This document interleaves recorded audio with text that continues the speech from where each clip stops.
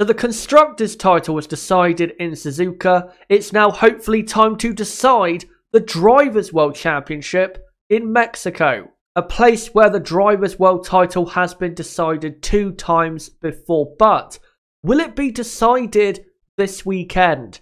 Or will Lewis Hamilton have to wait until the US Grand Prix? Well, in today's video, I'm going to preview whether Lewis Hamilton can win the World Championship this weekend in Mexico and how all the teams are going to do. And also give, of course, my predictions for this Grand Prix. If you want to find out how I think this weekend is going to unfold, then make sure to check out this video. Before we get into this weekend though, let's look at last year's Mexican Grand Prix. And last year, of course, we had Lewis Hamilton win his 5th World Championship for Mercedes. Also, Max Verstappen and Red Bull continued their domination of this Grand Prix. It was also a Grand Prix where Renault basically confirmed P4 in the Constructors, something they won't be doing in 2019. And it was looking so good for home driver last year, Sergio Perez, who was running very strongly in the points, but then he had to retire from the race. Hopefully a better weekend is in store for Perez. But this Grand Prix does have a habit of producing winners who, let's say, given the course of certain seasons, are not exactly expected. By the way, these stats are based on Grand Prix in Mexico at this track, not the other track they used to use back in the 1960s. But this is a Grand Prix I absolutely cannot wait for, because not only does this track produce not great races, but definitely good races, but also the atmosphere at this track is exactly what Formula 1 should be about. But now let's get into the teams and how they are going to do, and start off with the world champions for 2019 Mercedes and the drivers' title fight going on down in Mexico, where Lewis Hamilton can win his 6th world championship, just like he won his 4th and 5th in Mexico as well. But him winning the world title this weekend really depends on how quick Ferrari and Red Bull are, because if Ferrari and Red Bull are very quick and are right up there with Lewis Hamilton and Valtteri Bottas, then Lewis Hamilton can absolutely close the deal this weekend. But if the Mercedes car is really good, then Valtteri Bottas will most likely be in the podium positions, and that's what Lewis Hamilton does not need if he wants to win it this weekend. And these are, by the way, the World Championship permutations going into this Grand Prix. So Lewis Hamilton has to outscore Valtteri Bottas by 12 points. So, for example, a win and a fastest lap with Bottas in P4 or lower would be enough for Lewis to win the title. But as long as Lewis outscores Bottas by 12 points, then Lewis has won the championship. But I don't think Lewis will win it this weekend, because I do think the Mercedes car will go well in Mexico, because aerodynamically that car is so good. And if you look at the last couple years, in terms of the race winners, aerodynamic grip has been very important too, going very well at this track. And because Bottas in the last few races has actually not done that bad, and his results have actually been quite good at times, I don't think Lewis will get it clinched here. But that's also because I don't think Ferrari, as we move on to them now, I don't think Ferrari are going to be that competitive. Because as we've seen in the past here at this track, because of the altitude we race at this Grand Prix, the power advantage that Ferrari do have is not really going to matter. And that's why in the last 2 or 3 years, Red Bull have been able to compete for race victories at this track. So if they don't get pole position Ferrari, I don't see how Ferrari can really compete seriously for race victory, or even at times for a podium, because Ferrari do struggle a lot with tyre wear, and tyre wear is something you've got to get right at this track. If you're struggling on your tyres in this heat around the fast, long corners, you are going to struggle. Just look at Mercedes in last year's Grand Prix in 2018, where they were struggling a lot on their tyres, and that's why Ferrari beat them in the race. But of course in 2019, Ferrari are the ones who really do struggle on their tyres, so I don't think Ferrari are going to have that good of a weekend. But one team who I do think will be good this weekend is Red Bull Racing, because in the last 2 years, they have had the best car at this Grand Prix. And they also have a driver in Max Verstappen who has dominated the races of 2017 and 2018 to go on to victory. So I think Red Bull, going into the weekend, of course we don't know what the pace is like in practice or anything like that, but I think Max Verstappen in that Red Bull has to be the favourite to win because in the past he's been so dominant here. And as long as the Red Bull car is working and Max Verstappen is on form, he is going to be so hard to beat. But also because the Red Bull car will be good, that will give Alexander Albon a good chance to maybe get his first podium in Formula 1. And all Albon has to do is be within 2 or 3 tenths of a second, and I think he can do that because Max Verstappen, I really do expect to be fighting for race victory.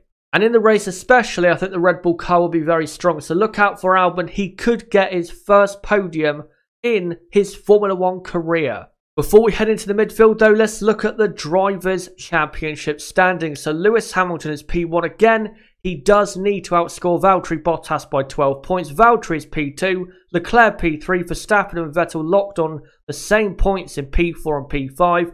Carlos Sainz is P6, Gasly is P7, Albon P8, Perez P9, and Lando Norris is of course P10.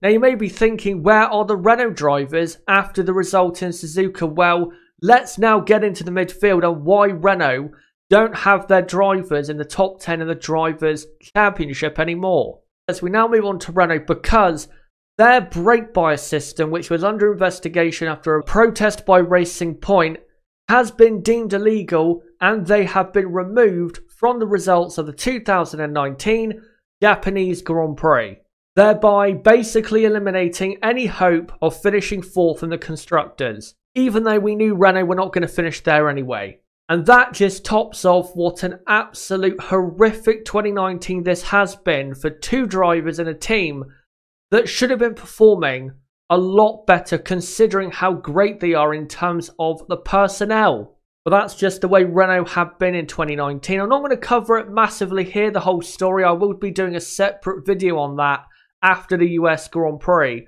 looking at Renault, how they've cheated and what this means for their future. But for this weekend, Renault should have a good car to compete in the top 10, but I don't see great things this weekend. I think maybe Daniel Ricciardo might be able to get in there with one of the McLaren drivers, say Lando Norris, for a say P8, P9, but as a team, I just don't see Renault having a good enough car to get a result that they could consider to be a great result. Because I expect McLaren, who will go on to now, to have the best car in the midfield, something they've had plenty of times in 2019. And the reason they've had that is because the McLaren car, if you watch the car on track, it is so comfortable and easy to drive for drivers Carlos Sainz and Lando Norris. And it's a very, very well handling car, and that's exactly what you're going to need if you're going to be good in that midfield battle this weekend. So I expect McLaren again to finish at the very front of the midfield pack. For the rest of the midfield though, we have Alfa Romeo. I don't think Alfa will be that good because in the last few races, Alfa have really dropped off from where I thought they should be. And I just don't think their car is suited to a track like this. And the same pretty much goes for Haas, and Haas are going to be even worse than Alfa because historically Haas have never had a hope of doing well in Mexico. One team to look out for in the midfield though is Toro Rosso, because with the engine differences basically being eliminated, the Toro Rosso car fundamentally is a very good car, and with them only 6 points away from Renault now in the Constructors, definitely look out for Toro Rosso because they are going to be quick. They're going to be right in there with teams like Renault, and they might be able to climb more so towards Renault and the Constructors after the weekend is finished. And also definitely look out for Racing Point, a team whose car has massively improved in the last few races. And of course, for Sergio Perez, it is his home Grand Prix. And if you look at him since 2015 at his home Grand Prix, most of the time Perez has done the best he could.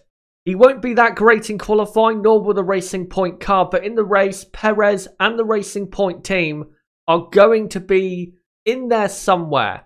And they need to if they want to climb the Constructors table of 2019. So of course Mercedes are top and they cannot be caught as they are the world champions for 2019.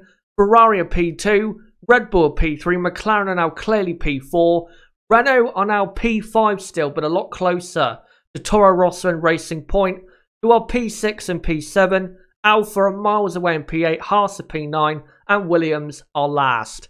So a key battle to watch out for this weekend because of the Constructors' table is the battle between Renault, Toro Rosso and Racing Point, because those cars are going to be close in terms of pace, and whoever wins that battle this weekend, it really could decide who finishes where in the Constructors. But now let's get to the final part of this video, the predictions for this Grand Prix. Now for qualifying, I think Lewis Hamilton will get pole position because I think the Mercedes car will be good enough to get pole, and Lewis I think will be keen to get on pole position to try and win the World Championship this weekend. Max Verstappen I think will be P2 in qualifying, and P3 I'm going to go for Valtteri Bottas. And then in the race I'm going to go Verstappen to win. He's going to beat Lewis Hamilton down to turn 1 just like he did in 2018. And then second will be Lewis Hamilton, third Valtteri Bottas, and the World Championship will continue until Texas. But let me know, guys, in the comment section down below, do you think the World Championship will be decided this weekend? If you do, let me know. If you don't, then also let me know. And for all the teams and drivers, how do you think they'll do this weekend in Mexico City? Let me know in the comment section down below, and also don't forget to subscribe for more content like this, and also hit the like button for more content like this as well. And don't forget, guys, I will be back at 6:30 PM UK time on Friday night for the Practice 2 watch along for, of course, the 2019 Mexican Grand Prix. So until then, guys, it has been me, Chazza HD. Goodbye.